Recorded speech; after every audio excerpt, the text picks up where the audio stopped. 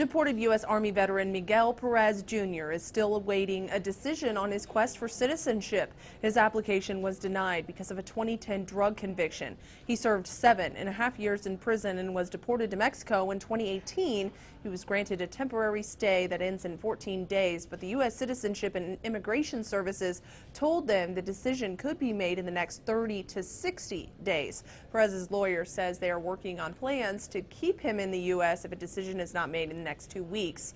Until then, he plans to spend time with his parents and 2 children who are all United States citizens. Katie Johnston for CBS Chicago.